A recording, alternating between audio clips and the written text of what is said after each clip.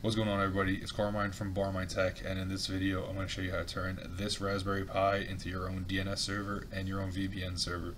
So make sure you stay tuned so you can have one too. I'm going to be using a 3B Plus. These are a bit of an older board, but they're very efficient for what you're going to be doing with it for pihole. I'm probably just going to run pihole off of this one, nothing else. So it's extra resources, but I like the form factor, and I like that it has a physical RJ45 port. I used to run it off a Pi Zero, but running it off of Wi-Fi gets a little annoying sometimes. You're going to need a micro SD card. They're very tiny, but they're very helpful. You can store these at Micro Center really cheap. Best Buy. I would make sure you buy an actual good one. I wouldn't buy them off Amazon because there's a lot of counterfeit ones or ones that just aren't quality. So I would spend the extra money and go to Best Buy. If you have one local or another electronics store, to get one, because you don't want your micro SD card to die because it's not a good one. Then your Pi-hole goes out, and then you have no DNS, and now everything in the house is messed up. You're going to need one of these USB to micro SD. So this is a bit of a bigger one. This is a tiny one. It just kind of slides right in there. You can see I have the SD card in here. So this is so you can put the SD card in the USB slot and write to it. And you're going to need a power supply for Raspberry Pi. Now you could get heatsink and a case, but I'm not going to. I'm actually going to rack mount this in the 10-inch server rack. So I'm going to print something up for it so it could just sit right in the server rack, and it's going to sit right in the server rack and be rack mounted. So let's get right into starting this up. So before you can actually write or even power up the Raspberry Pi, you got to put an OS on the SD card, and we're going to use that using the Raspberry Pi Imager. So if you come to the official Raspberry Pi site and you can go Raspberry Pi OS, you can see it under software, or you can just Google Raspberry Pi Imager. You're going to download it and it's available on different OSs. I'm using Windows, and you're going to install it. This is the easiest way to flash the OS onto the SD card. It is super simple, and it's a good tool to use. I prefer to use this versus Balena Etcher, or I think there's a few other ones, but I prefer to use this if I'm working with Raspberry Pi. So after you install it and you get it opened up, it's going to look like this, and then we can come in here and we can actually select a bunch of different utilities. So of course we can put the regular Raspberry Pi OS on there. They have some other ones. They have media OSs, so if you want to run Leap or Lec or some other stuff, you could put RetroPie.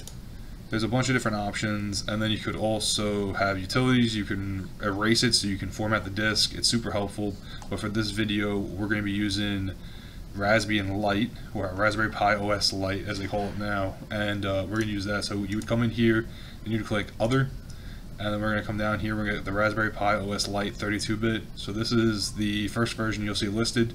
We want the Lite version, so this is going to be a command line because we don't need a GUI, because we want it to be super lightweight to run the Raspberry Pi. We're going to do that.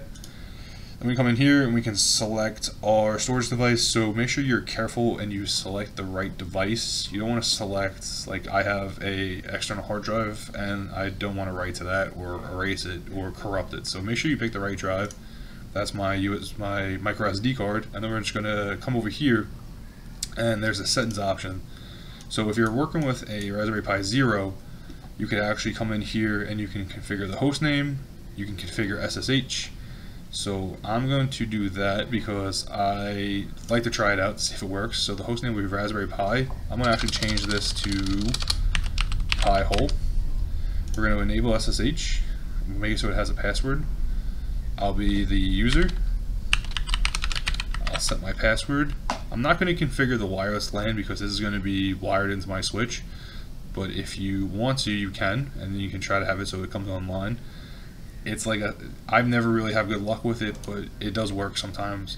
I'm going to set my time zone so it gets the OS settings right for NTP, and then you just have some other stuff you can set. So I'm going to save that, and we're going to click write. So it's going to give you a warning. It's going to erase everything if you do have something on there, and then always watch, because for whatever reason they reverse the buttons. So you would think yes would be here, but it's not. It's on this side. And we're going to let this write, and in the meantime we're going to work on our... So we're going to let this write. It'll take a few minutes. It's going to write up, and it's going to write the OS to the SD card, and then when it's all done we'll be able to start the next part. So while the OS writes, I'll just show you some of the other stuff. So this is actually my first Raspberry Pi I got. You can see it has a nice case. I like the plastic case, but I did have a little bit of an issue with the lid that was on it. It held in some heat, so I just ran it without the lid. And here's a Pi Zero. These are great to run the Pi-hole and the PiVPN on. They're super lightweight, but they're wireless. That's the only downfall, and they use all micro interfaces, which aren't a big deal because there are adapters out here, but being that there's only wireless, there's no wired connection to it, it's a little tricky sometimes with the configuration. Like I said, I do prefer to use the full Pi board because it has the Ethernet port on it, and it has more USBs if you do need it. We don't really need it for this, but having the wired port is really nice, and it's a nice form factor. Like I said, it's going to get rack mounted. I'm going to 3D print up a rack ears for it, so it's going to work out nice. The cases for the Raspberry Pis are they're plain. You can find a whole bunch of cool ones. I had a cool one that had like a fan on it and it like screwed together. It was cool, but you don't need anything fancy. It's just a Raspberry Pi. It's a little small board. You can 3D print your own case if you have one, or you can go on Amazon and you could buy a case like this and you could see the Pi. It's cool, but like I said, you don't need anything fancy, and if you have a 3D printer, you can print your own up. And my friend Nova Spirit actually has a video where he shows you how to design your own Raspberry Pi case. So I'll put a link to that in the description so you guys can check that out. So if you do have a printer and you are looking for maybe a little project, he shows you how to design up your own Raspberry Pi case and print it. So I'll make sure I link that down below. So now the writing process is working. As we can see now, it's on the verifying process. So after it writes the OS to the SD card, it's going to come back through and it's going to verify all the files.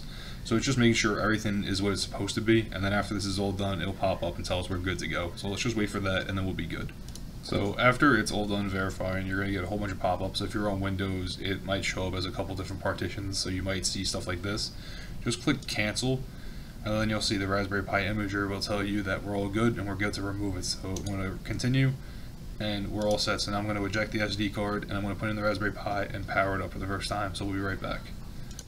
One more thing I forgot to mention. So underneath the board over here, you see this little silver tab. That's actually where you put the SD card in. So you're gonna take your little SD card. You'll see the side with the you'll see this side that has the the prong side, I guess. You're gonna put that in the board, and you're gonna put it so it faces towards the board. So it's just gonna slide in. And you can see now the SD card is in the Raspberry Pi. So now we're good. It'll actually boot up from the SD card. And then we have the little power supply interface is right over here, so that's where you plug in your power supply. Now you're good to power it up. So now we're doing the first boot up of the Raspberry Pi, and I know it's a blank screen right now, but here we are. So we can actually see that it's going through the menus and it's doing the original setup for the first time. And in the meantime, while it does this, it should come online with a host and the password so I can log in, and hopefully it'll come online with SSH. I do need to connect this to the network, so one more second. So we can see in this screen that this is the actual output from the Raspberry Pi. So it's at the login screen, it power cycled, and it has everything online. I have link lights from my switch to the Pi. So we should be online. So let's go over to my router and check it out. So we're actually in the network map for my router right now, and it's showing me all the online clients. And if we look over here, here's Pi-hole, and I have an address. So I'm going to SSH into that address. So I open up PuTTY. I'm going to do 192.168.50.70. I'm just going to make it a little bit bigger so everybody can see. Mainly me, because I can't see anymore in the SSH windows. I'm going to log in, and it's saying for the first time to log in, so we're all good.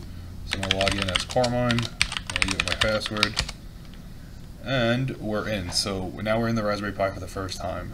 So we were able to log into the Raspberry Pi, so now we're able to do the initial config. So the first thing we're going to do is do a sudo apt update.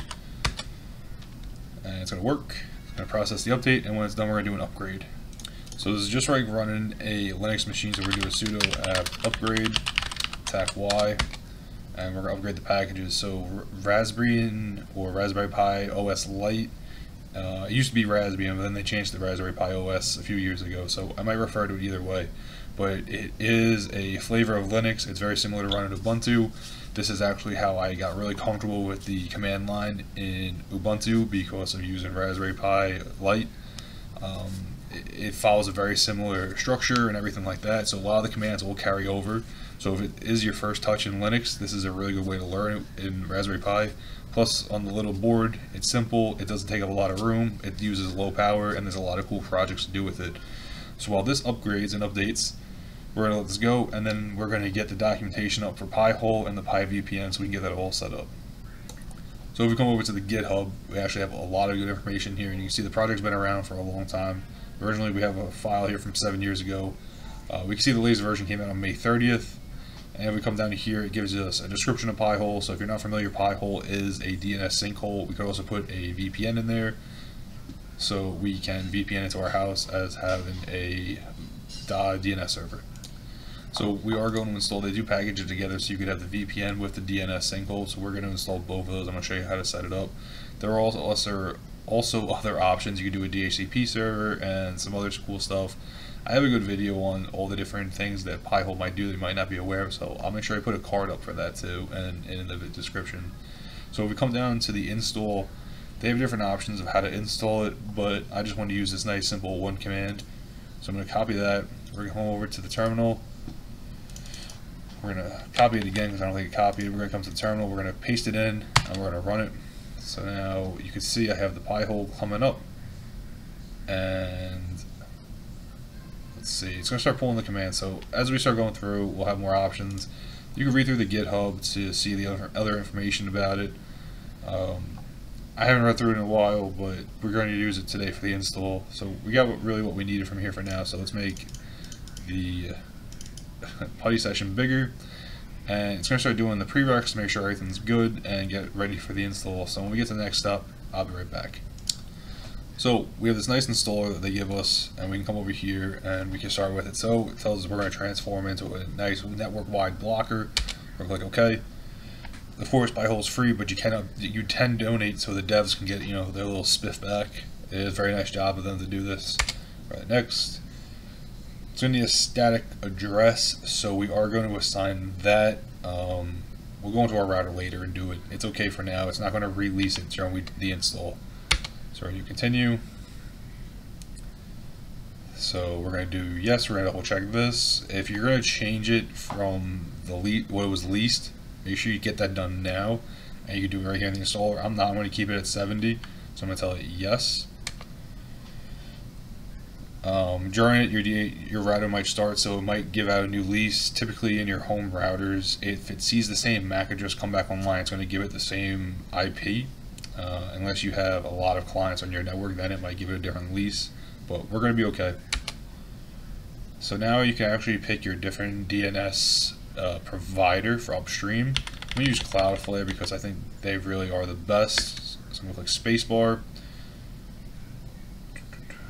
So this is just saying about the third-party list for the block ads to actually block, to do the block list. So there's a bunch of different ones. We're just going to use the basic one for now. It's how it comes on every install. We're just going to click yes. And we do want the admin web interface because that's the easiest way to manage Pi-hole off the Raspberry Pi or in general. We click yes again. A web server is required. It's going to be kept internal traffic only, so this will be okay. I'm going to install it because it says it should. It's the default, so that's what we're going to do. We're going to enable query login so we can actually query through our logs and see the traffic. We could do the privacy mode, so I'm going to keep everything because that's the default. We're going to hit, we're going to make sure we show everything. We're going to hit continue, and now it's going to go back to working, so we'll be back on the next step. Okay, so now the install is all complete, and we're going to configure our devices. So this is just giving us the information for the server. So the DNS server is now .70. It's going to show you if you use a different scheme, you probably have something different. Your IP is going to definitely be different. You're not going to probably get .70. If you do, drop a comment because, hey, what's the chances of that?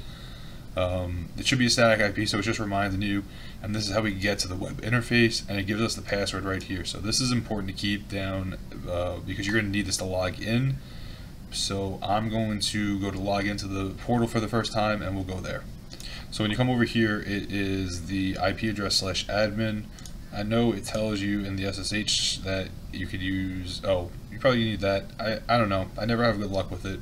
But then we need this password. So I'm going to log in real quick, and then we'll be right back. So after you log in for the first time, this is what your web interface is going to look like. So now Pi-hole is all set up, and we actually have some ad lists by default. So they give us, these are how many domains are actually already being blocked. We can add to it. I have a video on how to do this. I'll make sure I link that below. But we just go over to Firebug. So I'll just search Firebug, Pi-hole, firebug.net. So you can see over here, and it has a bunch of different lists that we can actually use. So we could add to the block list to get better features. So if we want to come over here, it just gives us all these domains, and we just copy these all over and put them in. Like I said, I have a video on that, so I'll put a card and make sure I put a link down below so you go through here and know how to do this. But now our pihole is all set up, and once we put it in line and we configure our router to use it, it will start using it as a DNS resolver and block ads and protect our household from any kind of malicious threats that might be on the internet. But we're not done yet. I also want to show you guys how to install PiVPN, so let's do that next. So I just went over to PiVPN. I'll link this below. It's a super easy install, and like again, it's just another curl command. So we're going to copy this. We're going to open up our PuTTY session again. I'm going to clear this, and I'm going to do right click just to paste it in, and it's going to start pulling down. So this is going to pull the information so we can start the install, and when this is ready for the install, I'll show you what we're doing. So now the installer is ready, and it's just telling us that we could either use OpenVPN or WireGuard. I've used both OpenVPN and WireGuard, and lately I've had more success with WireGuard. It gives better speeds, and I think it's a little bit simpler to use. I like OpenVPN too. It's really whichever one you prefer, so we're going to click OK. Again, it's going to be similar to Pihole. It's going to need a static address. This actually used to be in the same installer. I'm not sure what changed or if I grabbed a different installer, but you used to be able to install both of these at the same time if you wanted, but that's regardless of it. So make sure you have a static IP for your Raspberry Pi that's going to be running the Pihole and PiVPN. So we're going to click OK. And it's telling us that it doesn't have IPv6 enabled, which is fine. We'll click yes just to prevent it. It looks like it's just a precaution, so we'll click yes. It's going to give us our information again. We're going to keep using the DHCP reservation that we already have. We're going to use that. Okay. We're going to click OK because I am the user, so I would be the user that's actually linked to the config. I'm going to click OK, and it's going to go through. So now we get to choose if we're going to use WireGuard or OpenVPN. In this video, we're going to show you how to use WireGuard. You can select OpenVPN if you prefer it. You would just click the spacebar to select it, but like I said, I want WireGuard. We're going to click OK. And if you want to see the differences, you can do some research. There's probably videos and other stuff showing the differences between WireGuard and OpenVPN. But like I said, lately I've been preferring to use WireGuard. It's just been more successful for me. So now we can use the WireGuard port. We have different options. So these are the default ports for the default port for WireGuard. There are different options that you could use. I'd say change it just so you have something a little different. So if somebody does know that you run WireGuard, they happen to find your DDNS or your public IP, they're going to be able to hit back to that port. So you might want to change it. So let's say I'm going to use 51826. There is a list of all the registered ports available. Make sure you don't have duplicates, and make sure you write down the port if you change it, so you know that going forward too. But like I said, you might want to just change it off of the well-known port, because it is a WireGuard port. Everybody does know it, and it would be an easy way for them to get in. So I just changed mine. So I'll click OK. It's going to confirm it, and now it's going to say that it detected the Pihole. So if we want to use that, so I'm going to click yes. So that's going to make it that while you're on the VPN, you can actually use the Pihole to block ads. So here's my DNS information. I'm going to block this out so you guys obviously can't see it. So I'm going to do this. So if you have a DDNS, you could use a DNS entry, or you could just have it use your public IP address. Typically, if you're a household person, you probably have a DHCP public address, so it's going to change. You might need to update it as you go. If you have a DDNS, it would be the best option, and I have a video on that too, so I'm going to do that. So now I'm going to put in my DDNS, and I'm not going to share this either because I don't need everybody knowing it. Click OK. Click yes again. It's going to give us the server keys now, so your VPN is going to use a public and private key. And we're going to do that. Since it is going to have a public port open, it is recommended to have automatic updates configured or unattended upgrades. It gives it so your device is going to have the latest software to offer the best security. So I recommend you do that too.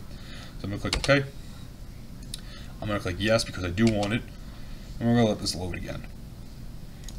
So now the setup is all done, and we're actually able to start with the VPN. So it gives us the command to be PiVPN add, and that's how we're going to set up our profiles. If you have any issues and need help, you just do PiVPN help, and we go from there. And of course, there's documentation on this as well. So we're going to click OK, and we're going to do a quick reboot just so we have everything applied. So I'm going to click yes. That's going to reboot, so we'll be back after the reboot.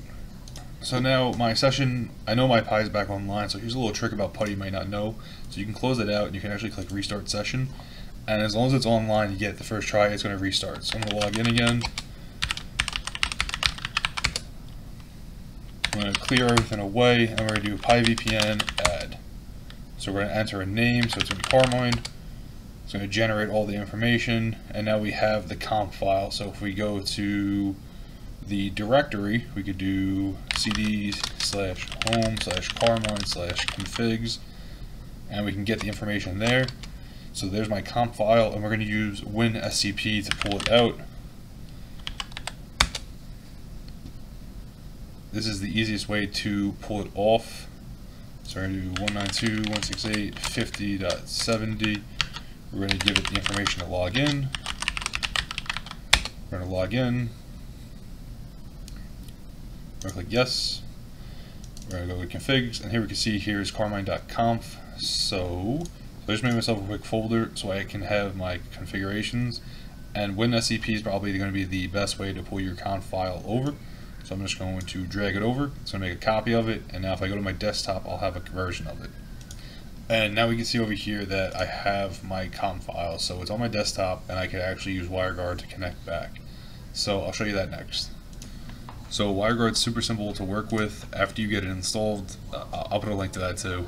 I actually showed how to set up WireGuard in the WireGuard server video, so I'll put a link to that video too. We got lots of links to other videos that we have. But now we're ready to add the tunnel, so after I open up WireGuard, we're going to add the tunnel. And I'm going to find it in my folder. So we're going to come over to PiVPN, and here's the configuration. And you can see, here we go. If we connect, it shouldn't connect because I am local, so we can't really connect to something that already is here. So before this breaks, I'm going to close this out.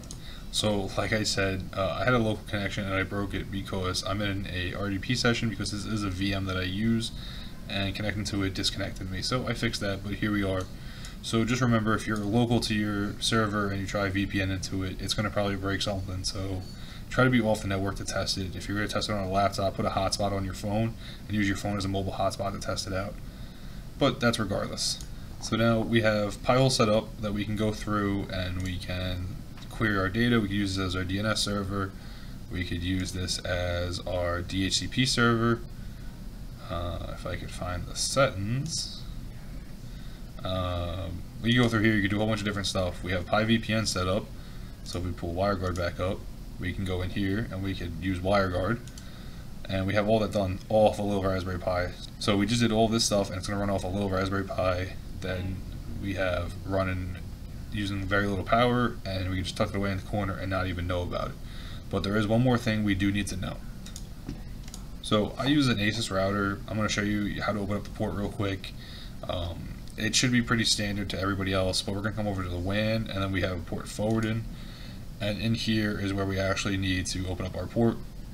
So you see we could have add profile down here, and this is where we're going to add the port. So you can put the service name, you don't need to, but I'm going to put in PiVPN. It should be using UDP traffic, but I like to put both just in case. So it's going to be an external port. So you remember, we're going to use the port that we changed it to. So if you forgot, it's 51820, and then we would just come over here. I'm going to set that 51826 because that's what I changed it to. So you could set an internal port. So if you set it to use different ports, this is when you're going to have to change it to. So it would be 51820.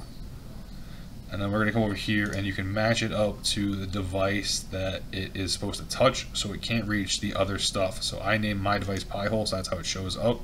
And you could also limit to source IP. So if you only want certain IPs from the outside to be able to hit it, you could set that here. That's how you set up the firewall rule, so your VPN can actually reach the outside, and you can reach back in from the outside to your local network using your VPN. I hope you guys enjoyed this video. Using the Pihole as your DNS server for Pihole and to use it for PiVPN is super convenient. It's a nice small board. It fits nicely to tuck it away somewhere, and you can really do a lot with it for a little bit of money. You can buy these boards again for like 35 bucks. You could use a Raspberry Pi locator to help find one. You could even use a Raspberry Pi Zero to do this if you really wanted to. It's just a really good option. It's a simple project to do. It helps you work for your Linux skills, your networking skills, and everything all around. So I hope you guys enjoyed the video. Make sure to drop a like, subscribe, and join the Discord. I'll have a link to that in the description as well, with all of the other links that we have in this video. But I'm trying to keep growing the community, so make sure you join the Discord so we can keep growing. I appreciate everybody subscribing, watching the videos. It means a ton to me, and I hope you guys enjoy the content. If you have anything you want to see coming up in the future, drop a comment below, and I'll start working on trying to make something for you. I have a couple video ideas that I'm working on currently. I'm just working on the projects on my own to figure them out so I can show you guys how to do it too. So I hope you guys enjoyed. I'll see you in the next one.